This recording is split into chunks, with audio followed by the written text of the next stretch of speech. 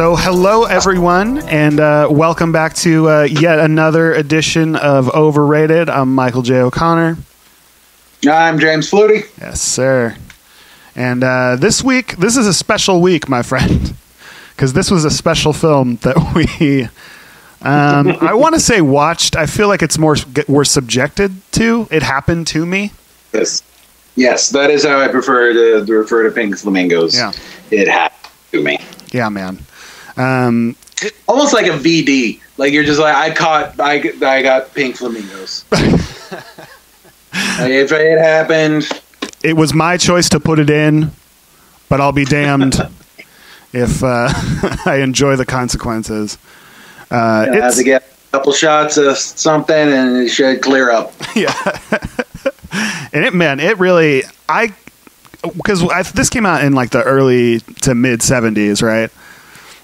Yes. You should probably know exactly when that. Yeah, I think it was early 70s. I want to say 72 or 73. I cannot imagine the reaction there was to this because it really is vile. Yes. Really, yes.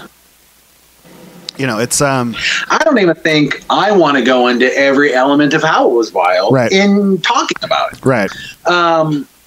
Now, what's interesting, though, I will say this, is that, like, I think part of the reason this became so well known and there was such a counterculture, you have to go see this film kind of mentality, is because the internet didn't exist. Right. So you had this film that was showing absolutely disgusting things. The most famous of which is the eating of the dog poop. Sure. Which was completely tacked on. Like, it didn't have any connection to the story. I remember watching it because I knew it was supposed to happen. Yeah. And going like, when are they going to do that? And they just tag it on at the end, no connection to the story, just like, look what Divine's doing. Yeah, John Waters comes on with that like really over-the-top Baltimore accent that he's doing. He's like, and now Divine will do the most violent. It's so weird. Yeah, it's right at the end. Yes, that was actually an impression he was doing of a famous Baltimore DJ. Oh, really? And yeah, because he wanted him to do the voice, the DJ refused. Who knows why? Yeah. And then so John Waters just did an impression of him. Okay, yeah, because it is really funny. I mean, that accent already is really interesting and odd, but he does it really over the top. It's pretty funny. Yeah, so he eats the poo. Yeah. And people were outraged and shocked or thought it was hilarious. And then you have this need to go to that film to see that outrageous thing. Right. Cut to just a few years ago, and you had Two Girls in a Cup. Right. You didn't have to go anywhere. You didn't have to do anything. You could accidentally see Two Girls in a Cup. Like someone rickrolls you into seeing that. Sure. And Google in general. I remember the beginnings of the internet. I really loved the graphic novel Bone. Sure. Oh, yeah. I went onto the search engine looking up for Bone. Sure. In school, by the way. I was in the our computer class. Mm-hmm. And I'm like, and Bone, who looks check out really quickly. Bone, the beginning of the internet. Now, just like you're 5 clicks away from some sort of sex act. Right. No matter where you are on the internet, you can just slowly, just boom, you're at sex. It's like the 7 degrees of Kevin Bacon, except you're 7 degrees of you're just seconds away at any point. This is not going to be interesting to anybody listening, but doesn't Bone look like our friend Clark? Doesn't Clark look like Bone? In that he has a large nose. Kinda, yeah. I don't know. I just always thought he looked like... Anyway. Yeah, exactly. And I think that it's pretty smart that, I guess, like you say, it was just tacked on at the end, because then you have to watch the whole thing, which has a slew of completely gnarly moments in it. Yes. One of the things that I'll admit that I liked it. I thought it was pretty. The story itself is obviously, it was that thing that we talk about all the time where, okay, what do we have? Well, I can get us this trailer for like $100. I know this drag queen, that will kind of do it, is my friend and will do whatever I say. He had these elements and knew this whole, what does he call them? The dreamland players, something like that? Or maybe they're just called the Dreamland? Yeah, I can't. I'm blanking on what they're called. Yeah, which involved the whole cast is sort of the villains and Divine and Edith Massey, who was just a bartender, and is hilarious. And here there's a diaper in a crib, and then he's obsessed with eggs. Yeah. Her timing, I don't know. There's some, whether it's on purpose or not, her timing of some of her lines, obviously just because she had trouble remembering them, is pretty. It's got some funny moments. I think, honestly, I think John Waters saw something oddly charismatic about her, right. And there is something oddly charismatic about her. Yeah. He picked up on that. Totally. There are things in it. One of the things that's kind of impressive, I don't know if that's the word, when you're watching it is, man, there's no special effects in that thing. Everything, everything that they do, they did. Yes. When they're doing the amyl nitrate poppers, they actually do the amyl nitrate poppers. It's just in that it's pretty impressive. It's an impressive feat. Yeah, impressive. Mm-hmm. They had a small budget. I read a quote from the set designer, which was half the budget went to the trailer, the other half went to decorating the trailer, right. And then after that we just started stealing stuff, right. Which you completely believe. I mean, these aren't people with moral scruples that are going to be like this, just going to stop at stealing, right. I can't. I feel a little bit like a phony because I love John Waters films. Mm-hmm. I've seen Crybaby and Hairspray and Female Troubles and Polyester. Sorry. What's the other one that I really love? Serial Mom. Yeah. I've seen all of those probably like 500 times. Right. But I had never seen Pink Flamingos. And it was only because I kind of like thought I had seen it, but wasn't sure. Right. I can definitely say I didn't because I wouldn't fucking forget this movie. Yeah. But, and I feel like it feels silly to have said that I really love John Waters when I didn't see the most John Waters film of John Waters films. Right. And then on top of that, to not really like the most John Waters film of all of John Waters. No. And I totally see why you would love this film. Mm-hmm. And if it wasn't for probably like two things about the film, I would have really loved the film. But yeah, it made me more uncomfortable than enjoyed. Interesting. Yeah. If you don't want to, it's fine. But what are the things that really stuck out to you? I mean, that really made you the most uncomfortable. I will say this: if they and I'm not going to say that I'm going to write them off. Yeah. I still love John Waters. There are worse sins in the world, but the killing of the chicken. Yeah. The fact that they killed a chicken in such a brutally mean way. Yes. For the filming of that one scene. And yes, they did cook it up and they ate it. Yeah. And in John Waters defends it as, this chicken was going to die either way. We got it from a butcher. Right. This way it got to be in a movie. But it would have had its head cut off. Right. It would have been this really quick. It wouldn't have been shoved between two people who then slammed it back and forth violently. Yeah. So it just doesn't settle well with me. I don't like animal abuse. Just doesn't sit well with me. That was one for me as well. I saw a quote from John Waters saying that, discussing that, And he said, when a chicken ends up on my plate, I know it didn't get there because it had a heart attack. And to a certain extent, he's right. But I do think there's logic to the argument. There is, right. But it's not, in my opinion, a full argument. Agreed. Because, there's a difference between, shooting an animal in the head and then eating it. Right. And taking that animal and beating it to death with the bat. Right. And then eating it. Right. And that was basically the difference that they did there. They crushed this animal and beat it multiple times, basically. Right. Now, they didn't do it on purpose, but they obviously had no concern that that would happen. There was no one there checking to make sure that didn't happen. Yeah.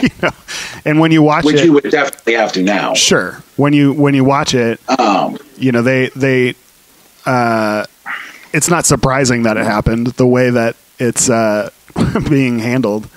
It's odd, man. Yeah, and again, if they had done the exact same scene, and then I read something and they said, "Oh, the chickens were fine," right? Blood on there was just ketchup. It's fine. Yeah, I would have been able to watch the rest of that film. It would have been like, oh, funny. I'm kind of laughing at stuff, but I couldn't, and it was a bummer. Interesting. I still love John Waters films. Yeah, that definitely seems pretty brutal, and it's a tough watch. I had also read that the only thing he regrets about that movie was Divine giving that guy a blowjob because they were friends, and I guess it was awkward afterwards. Yeah, I did read that. That's simulated and also consensual, though, so that didn't really bother me. I don't think that was simulated. It's supposed to be like a mom and a son, which is really disgusting. Yeah, but they're not a mom and a son, right? I don't really get. When it's fictional, it's fictional. I can separate, but with the chicken, it wasn't fictional, right? And there's a real consequence, sure, to something. I thought it was interesting that he said that's the only thing he regrets from. Yeah. Divine apparently somewhat regretted eating the shit. Sure. It did make her sick, and they ended up going to like a doctor and going like, what would happen? Well, I think they actually said like their child had eaten some shit. Yep. But she said that, or Divine said that he would meet people and they'd be like, "Oh wow, you're Divine," and then he would see them slowly recognize and get kind of creeped out and go like, "You ate dog shit." Right. Like he would just see that in their eyes. And I loved how John Waters responded because someone was like, "Yeah, that's really gross." And John Waters was like, "I don't know. I just thought he was being a trooper." Yeah. I wonder how much truth there is to that, though. He's got to know that, that was on purpose, and especially, like you say, completely tacked on at the end. Well, John Waters also said that, it was a little bit of dog shit and it made her a star. Sure. Yeah, so they got a career largely because of that, which is kind of bizarre. Yeah, I would. That makes sense to me. Because of how much I love the rest of his body of work, that he did become so famous for basically gimmicks. Yeah. P.T. Barnum, man. Yeah, it's that's true. And luckily, though, he is a very talented writer and filmmaker. So from everyone I've heard who's met him, from every interview I've ever seen, he's incredibly nice, very open-minded, always hilarious. I continue to refer to John Waters as a national treasure. Sure. Yeah. 100%. I saw him walking down the street in San Francisco one time. And it was one of the greatest things that ever happened to me. I didn't say anything to him or anything like that. I just saw him walking through the Tenderloin. It's like, wow, that's amazing. He does have a home there in San Francisco. I never saw him. I rarely left my house when I lived there, though. Well, he can't afford to. He can't afford to. Also, I'm a show. I do a lot of reading and watching of movies. Yeah, hence, there's a movie podcast being made. That we don't have to leave neither one of us has to leave our houses to do, which is fantastic. It's perfect. It's the greatest thing. I mean, I think that it's got to be when we talk. It's what we talk about when we talk about trash cinema. Is this movie? you know, because there's no artistic value. Yeah. There's very little value to it other than the kind of shock value. You know, the story's not anything. Yeah. I do believe John Waters has been very open about the fact that when he wrote it, he was on a copious amount of drugs. Right. He said he was on drugs when he wrote it, but not when he made it. Right. But I saw one of the deleted scenes, and it's the one character who and his wife, the divine son in it, and his wife. And he's just talking about how much he loves her, and he refers to her eyes as cunt eyes. Weird. And he goes, "You got those cunt eyes because I love your eyes like I love a cunt." Okay. And then it cuts back to John Waters because he's like talking about the deleted scenes. And he goes, "Cunt eyes? What was I thinking?" Yeah. That's and in case you haven't seen it, if you haven't seen it, cunt eyes and the eating of the dog shit, in my eyes, are some of the less disturbing parts of the film. Yeah. Agreed. Yeah. The fellatio scene that John Waters regretted is one of the more disturbing parts of the movie. It is. The contortionist at the party. Yes. Probably one of the more disturbing parts of the film. Yeah. I thought it was interesting reading about that because that guy that does the contortionist act, I guess you'd call it. They say that he's unidentified and nobody. Yeah. But I mean, they show his face. Like, how is he? Just his name isn't in there, and he's not famous in any way. So, like back in the 70s, if your face appeared in a film, that wasn't the end. You couldn't just Google who you are, right? You know, so he did, disappear into obscurity. That's true. Yeah, all right. Very different world before the internet that a lot of people are not going to know existed. Yeah. You know, like the generation after us is just, this is how it's always been. The halcyon days, back when you could show your asshole and people wouldn't be all up in your face about it. You know what I mean? A man could have a little privacy. Google has ruined so much in this world. I remember you used to be able to push your sphincter out of your butthole for fun. And it wasn't like it didn't define you,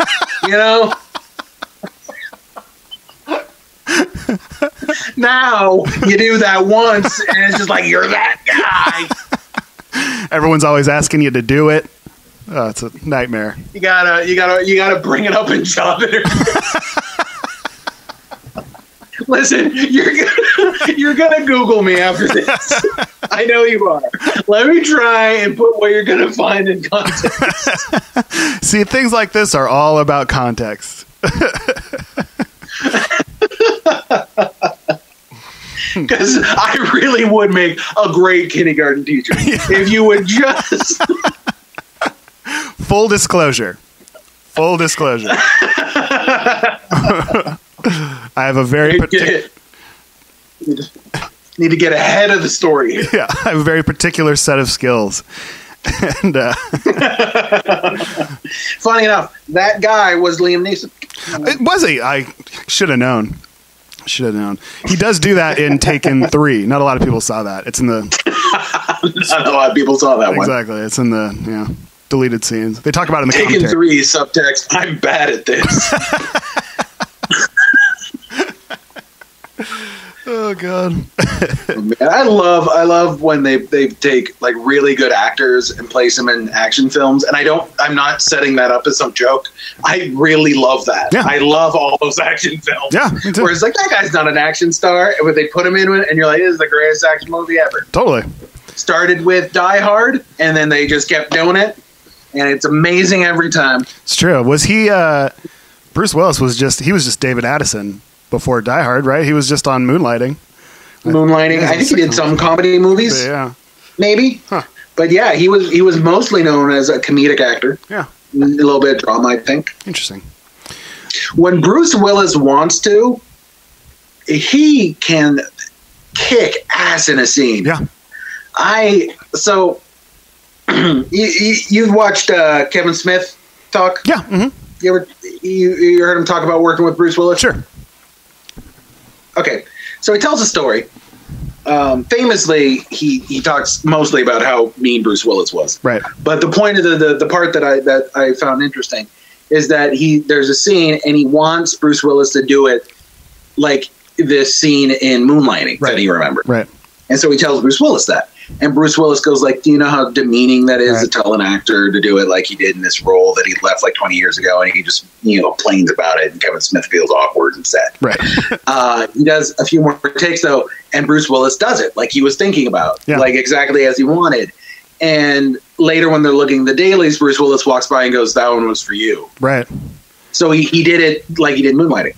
Before I'd ever heard that story, I worked at a movie theater, and I walked in on that film because you have to go check and make sure that there's nothing wrong with the film. So you just end up watching like 30 seconds of a scene and then you go into the next one. Right. And I remember, again, this before I heard Kevin Smith talk, watching the scene and going like, holy shit, Bruce Willis just fucking rocked that scene. Like he just it was just this tiny little thing, but I'm like, good God. Yeah. This is some goofy cop movie. And he just really, really nailed that line. And it was the exact scene that Kevin Smith talked about. Like if he wanted to, he can really, it's really interesting. I wonder if he's phoning it in or he just doesn't want to bring that level to everything. I don't know. Yeah, it could be. It's funny. I hadn't seen Pulp Fiction in a long time because it's one of those movies I've seen a million times, and I haven't watched it in years. And I put it on recently, and everyone talks kind of about how that's John Travolta's big, like his performance, and that was his big kind of comeback, and it is. He's really good in it. But Bruce fucking Willis destroys that movie. Like he steals that movie. Like he is. You're right. He's so great when he wants to be. And I don't know if it's just if he doesn't. Unbreakable. Great. Yeah. Great. He's great. I know. Yeah. Bruce Willis is the man. It's a bummer when you hear so many stories of them being jerks. Yeah. You want to be able to go overrated, lame. Yeah. But you just watch their work and you go, yeah, damn it. Right. I really like the things they do. Right. Yeah. I think you could take some of that for like there is such a huge difference, and I'm curious that because so you were a fan of John Waters' later stuff like Hairspray, the kind of more which became a very family friendly affair, with was it John Travolta? I mean, there's still like adult jokes, but it became very mainstream. Yeah. And I think it's and John Travolta. And John Travolta, yeah, exactly. I think it's interesting to see he doesn't really have a style, and it's interesting to see that he did eventually get that ability to make something mainstream, later on, and that to go from a drag queen eating dog shit to the Hairspray being performed on Ellen. It's to be fair, like it became that he did not make the mainstream version. Sure. The mainstream version was an adaptation of his film. Mm-hmm. So he never made that. He never made something completely mainstream. Right. But his the difference. I think the biggest difference would be the difference between Pink Flamingos and Crybaby. Yeah. Crybaby could be seen by a young, maybe 14, 15-year-old, and you kind of be like, yeah, there's some weird parts of this movie that maybe they should, but it's not a big deal. It's not that bad of a movie, right. You couldn't say that with Pink Flamingo. In fact, I think a lot of people would say that Pink Flamingo shouldn't be seen by fully grown adults. I felt that same way. And yeah, I think a lot of people want to point and say that he's sold out in some way, just because I think people are prone to that. Yeah, right. I think maybe some people would say that I don't really like John Waters. I like John Waters doing John Waters films, if that makes sense. Mm-hmm. But there was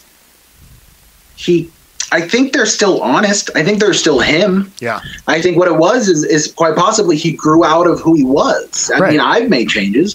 I've deleted so much of the material I used to do when I was a stand-up because that's just not who I am. That was back then, and I had my issues I was going through, and I did shock comedy in many ways, and I don't do that anymore. And it's quite the opposite. I didn't sell out. Right. I got less money. I could have made more money doing that. Totally. That humor. But you grow as a human being, and you should be allowed to. Mm-hmm.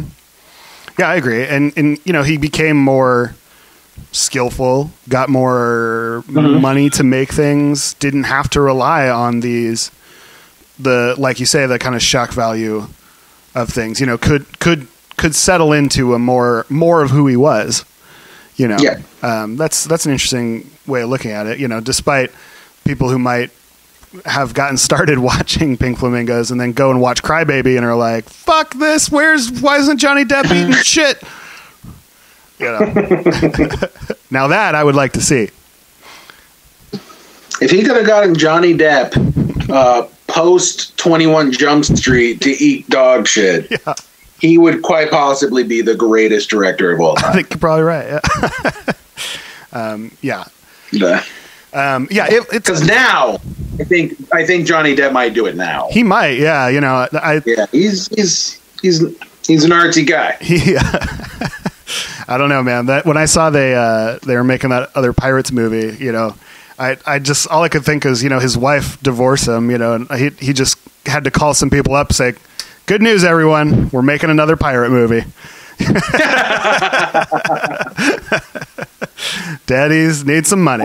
He's got some financial problems going. Yeah. He sold a bunch of stuff. Yeah, he's got some issues going on. Yeah, well, good for him. I'm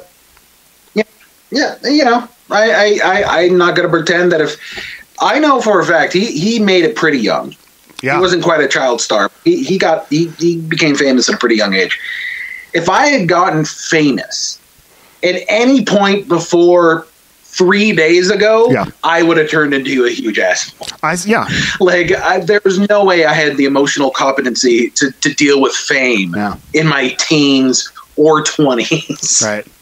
I always think about that because I'm a huge Beatles fan, and when Beatlemania was going on and they were just the biggest thing in the entire world, George Harrison was 21 years old.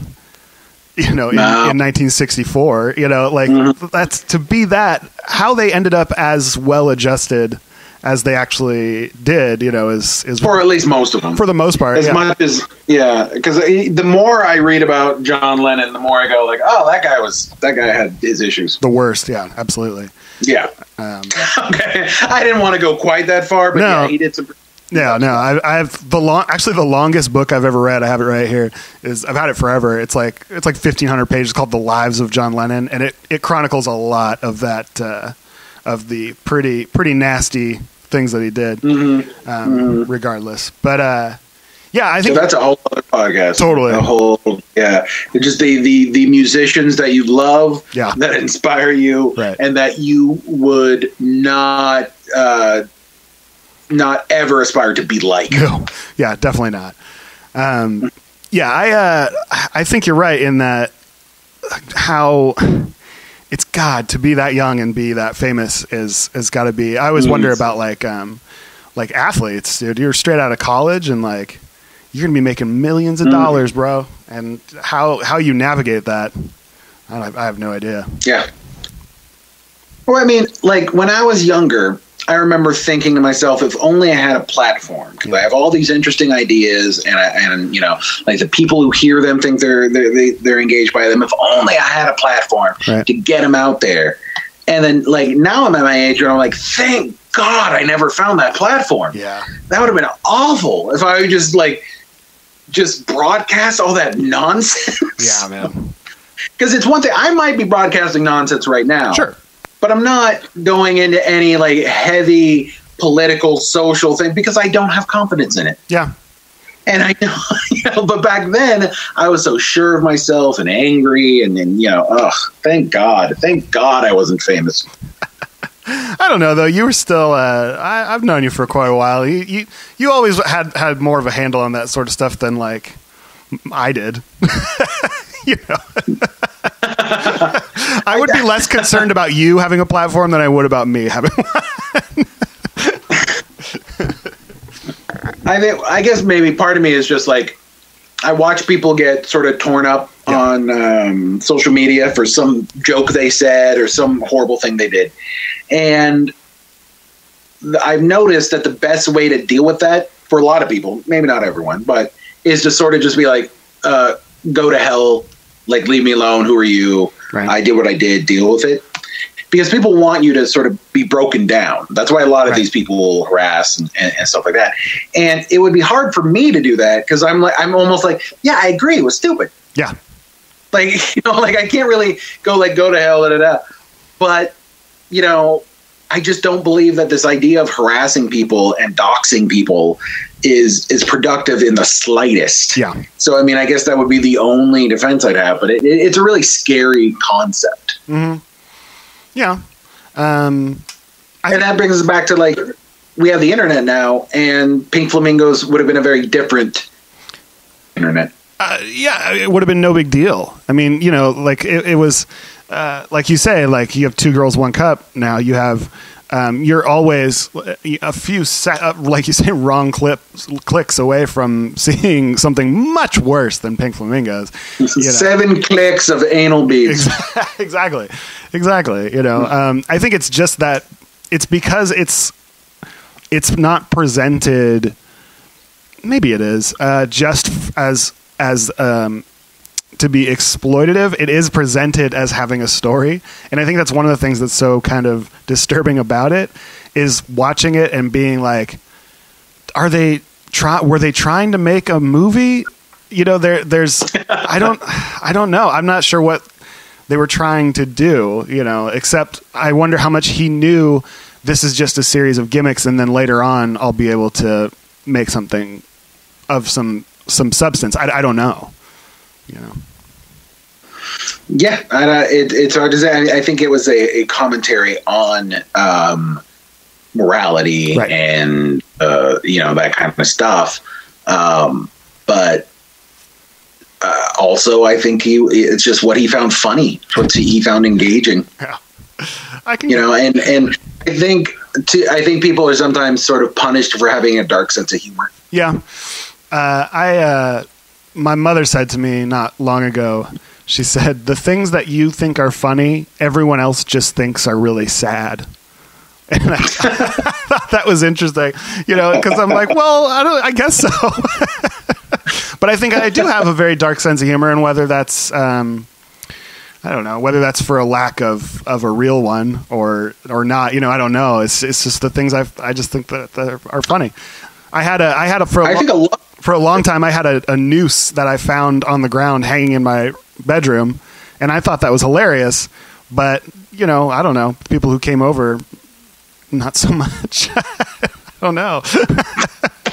It's not. I think the problem that a lot of people have with a dark sense of humor is because they don't have it, they don't know where it comes from. Exactly. So because their sense of humor comes from a place of dismissal, like if you're laughing at something, that means you don't care about it. Right. But that's not where people with dark sense of humor are coming from. Right. They're actually laughing because it's awful, because they recognize that it's terrible. And their response is to laugh, is to try and deal with it by taking ownership of it in that way. Yeah. I've never thought about it that way.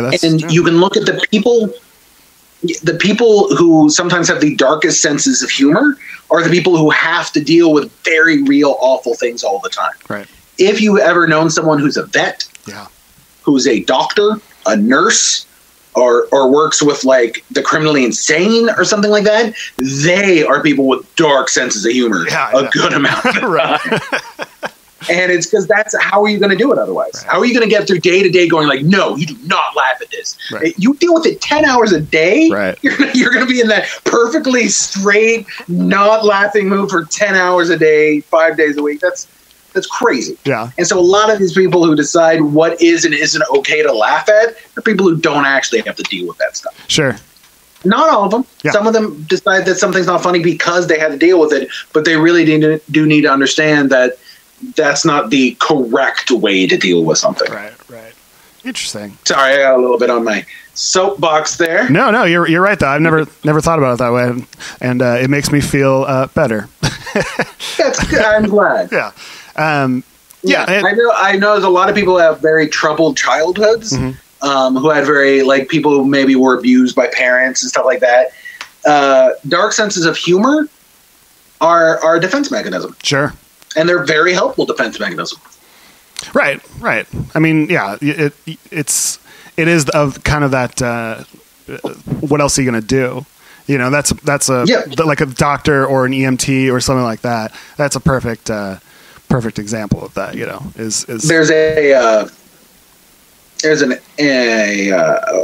evolutionary theory that laughter comes from this habit that certain primates have, where they bare their back teeth and they have an interrupted scream. Oh. So it's like, you know, their teeth are showing and they go like ah ah ah ah ah ah, and the concept that they're doing it to another primate and they're saying like, you are of so little consequence to me because I will put these teeth in your neck so easily. Right. That I'm going to make a bunch of noise because I'm so not scared of you. Right. And if you kind of look at it, if maybe, you know, I feel like a lot of evolutionary biologists, they're just trying to think of something. Sure. Like they don't really know.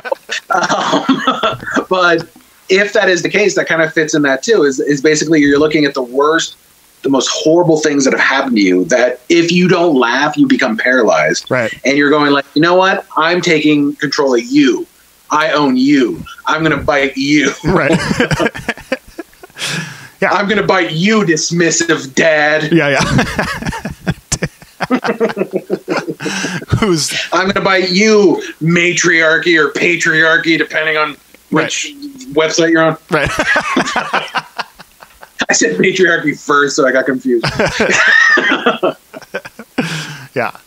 And I think that, you know, it is a certain type of personality that would find something like Pink Flamingos funny. And there are funny moments in it. And it's not that I didn't enjoy it. I mean, I did. I did think it was funny. I thought that Divine was great in it.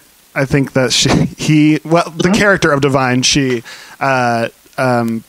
really is a go for it kind of actor, you know, and a lot of the lines are over the top and stuff like that, but kind of grounded the entire thing, you know. It was I say that I couldn't enjoy it because it is enjoyable. And it is, if it wasn't for like this one thing kind of giving me a hiccup. Sure. And I'm not saying people shouldn't watch it or shouldn't have been made or anything like that. I'm just saying like I couldn't get into it for that reason. But it's so important to have the avant-garde and the outsider art, if you will. This isn't exactly outsider art, but like some hillbilly had a camera in his room for 4 years and they found it after he died. Right. But like, it's so important to have that. And this is one of the greatest details. Did you happen to see the trailer? Was it the one with people talking about it who had just seen it? Yes. Yeah. They didn't show a second of the film. Right. They just showed people talking about it.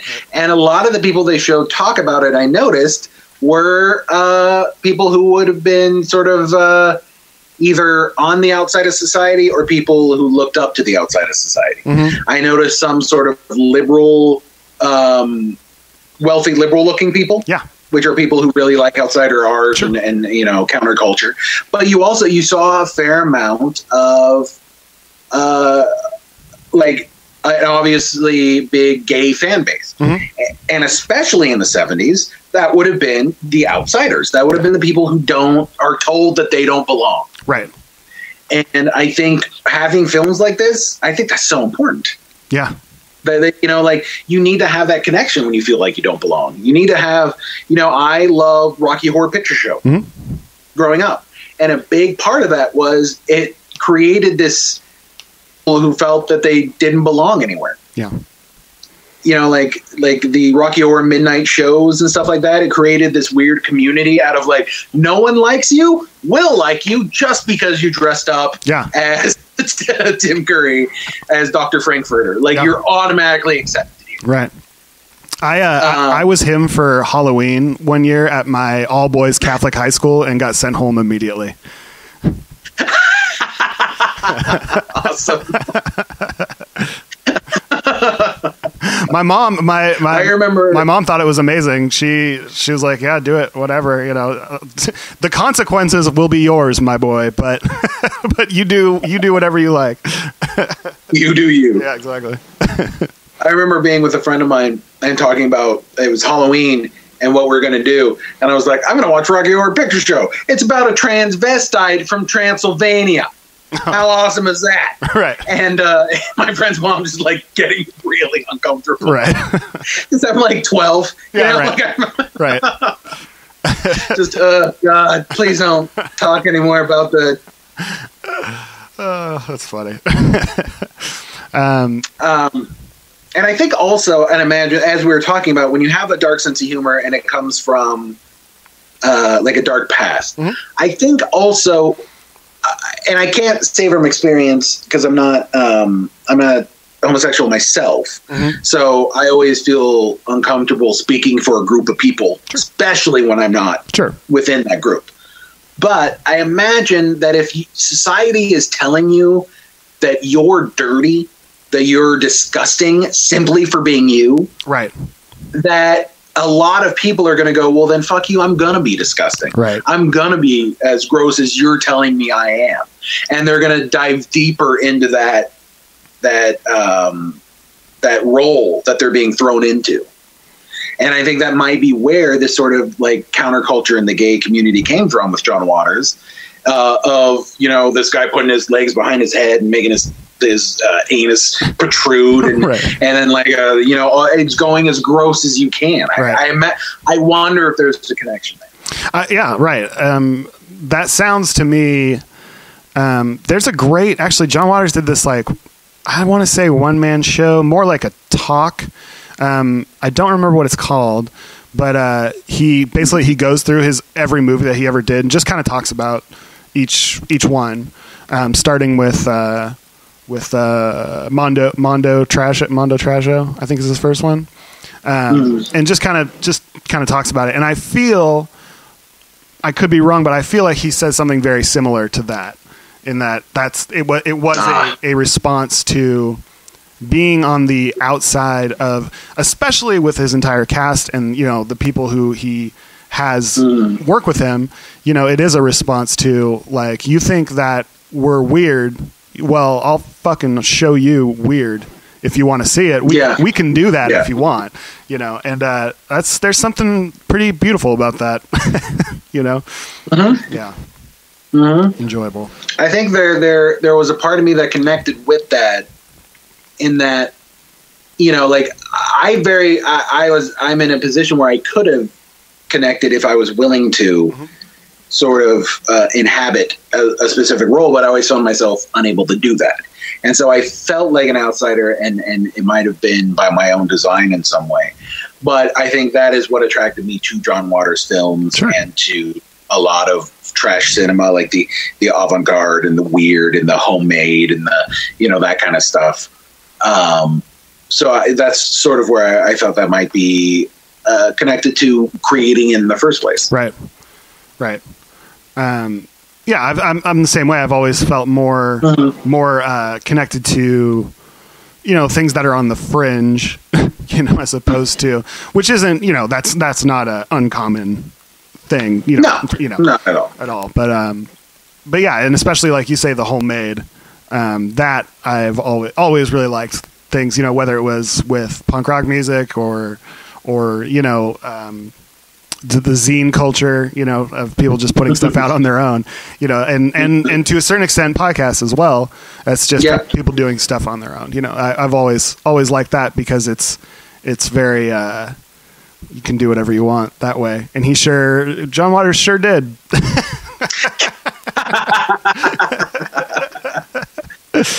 I wonder now, because you were saying with the age of the internet that it wouldn't be as big a deal. Yeah. But maybe with the age of the internet, it would be an even bigger deal. Maybe instead of being this sort of counterculture, stick it to the man kind of movie, it would have been this let's boycott any theater that shows it. Right. And feverishly look for dirt on the people involved. Right. Kind of thing. Right. Because I notice a lot of these actors, when you go into old Hollywood, like they got some skeletons in the closet that never came out. Oh yeah. Or if they did at like the end of their career. Right. And it doesn't seem like that exists in the same way anymore. Mm-hmm. What do you mean, like being able to keep stuff in the? Yeah, like once people are on the lookout, right? Then everything kind of comes to the surface. Oh yeah. Then you got to delete all your tweets. Yeah, I wonder. I wonder how it would have been perceived. I'm not sure. I mean, it does have still a Rocky Horror Picture Show-esque following where people will dress up when it gets played, and people will shout out lines and stuff like that. Eat fake dog shit, things like that. According to hopefully fake, according to John Waters, the closest how do I put it? The only thing that has captured the spirit of his films contemporarily is Jackass. Yeah, I can see that. Yeah, that makes sense to me. I think he's in an episode of Jackass or in one of the films. I think you're right. Yeah, I mean that makes sense because it is taking. It's laughing at. That's one of the things I've always liked about Jackass, whether it has any kind of, if it does have any kind of artistic value, it is laughing in the face of death. It is laughing at the void. It's really childish, disgusting humor, totally. Which John Waters does seem to love. Yeah. And point at comedies that I think are better than Jackass. Yeah. I think are funnier in their cleverness, and that at no point did I sneer or look down my nose at. But I couldn't point at much that I actually laughed louder than I laugh at a Jackass film. Totally. Like the stomach hurting, wiping tears from my eyes moments. Yeah. They happen in every Jackass movie. I never really watched the show much, but it's visceral. The movies are very entertaining. Totally. Very visceral, yes. Well, I think, that sounded so pretentious in connection to talking about the Jackass movies right there. Yes. Visceral. Yes, very visceral. I think it is sort of from the Latin visceri, meaning intestines and organs and inside. In the oeuvre of Knoxville, it stands out. They have a certain joie de vivre. Yes. Well, I think if there's one thing you can say about Pink Flamingos, with everything that happens in it, every horrendous act, every disgusting thing, through all of that, it's incredibly overrated. Defined a genre. Mm-hmm. Led William S. Burroughs, one of the most famous authors in American history, to deem John Waters the Pope of trash. Mm-hmm. And it is completely overrated. Yeah. So on that, we're going to be moving forward to something very, very different, changing gears in a big way. Starting next week, I think we're doing films that are about music but not musicals. Yes. Yep. Movies about music that are not musicals, or at least not technically musicals. I'm sure at least one or two of them will have a music number in them, but they are not musicals. Sure. Yeah, they don't. It's not Rent. You know. Yes, it's not Rent or Singing in the Rain. Right. So yeah, I'm looking. And also a profound part of that film is about like music in some way. Like music plays a really big part of it. Oh yeah. Yeah, absolutely. Absolutely. So yeah, looking forward to that, and we will see you all next week. See you next week. Until then, I'm Michael J. O'Connor. James Fluty, and this was Overrated.